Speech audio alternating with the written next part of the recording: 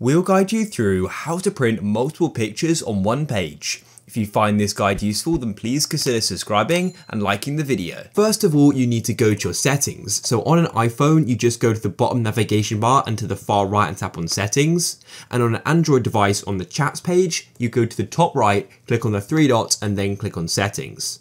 Then to go and change your name or username, all you need to do is go and click on your profile at the top here where it says your name and shows your profile picture. You click there and you can then go and edit your profile. So personally, I want to go and change my name, for example. I'll go and change it to Tucker, just like so.